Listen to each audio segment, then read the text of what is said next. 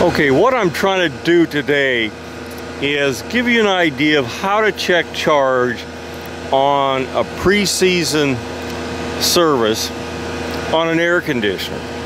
Now we've got a pretty mild day here. We're at 72 degrees outside. Our inside temperature, I'll put the thermometer in there, but I think it's about 71 or 72. Okay, I want to check charge in this, but I really don't want to put the gauges on. Every time I put the gauges on, there's some refrigerant loss. Now I can minimize that with low loss fittings, but you can cause leaks in Schraders and things like that. Yeah, you can double check all the time, but it seems like the more you do something, the more chance there is to have a leak. So I like to check these things without putting my gauges on. I almost never put gauges on. This is probably not going to be effective unless you have a fair amount of experience here. The newbie is going to have troubles trying to do this because you have to get used to knowing what the right temperature is. But this is the way I usually do it. Okay, I've checked my outside temperature. Now I'm going to check my inside temperature and my temperature split. Okay, with an indoor temperature of about 73 and 54 supply air, I'm 17.8. That's a pretty good split. Now I know my indoor coil's clean, I know my blower's clean, so I've done all this stuff first. This is kind of the last thing you do. It's actually the first thing and the last thing. I usually will check the temperature of the suction line outside before I get started. But this is a final check to make sure that I have the proper charge in the unit, that it hasn't leaked down or anything. Okay, now you can see I put a temperature probe on the suction line at the outdoor unit, and I'm showing about 52, 53 degrees.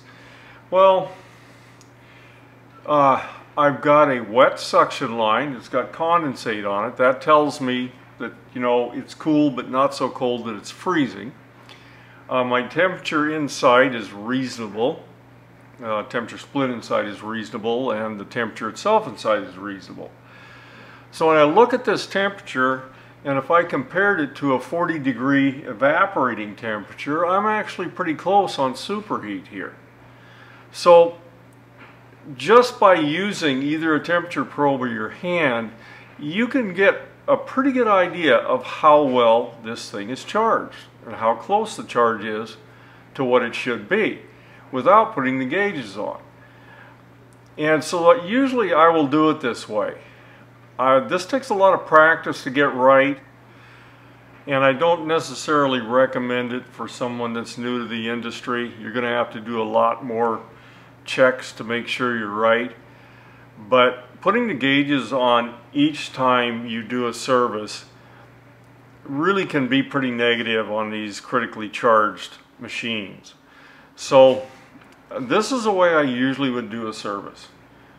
Again, not recommended if you're really new to the business, but practice a lot with this and you'll come to where you can tell whether the charge is right on this thing or not. I also wouldn't do this method if we had an ambient outdoor temperature that was below 70 degrees and without, you know, some blocking of the condenser or something like that to build the head up a little bit. Because oftentimes if it's a fixed orifice device and the head pressure is too low, it's not going to flow enough to give you a reasonable superheat. So there's pitfalls in this thing all over the place. But it's a good way to do service once you've figured out just exactly how these things operate. So that's it for check and charge on the service and not using the gauge set.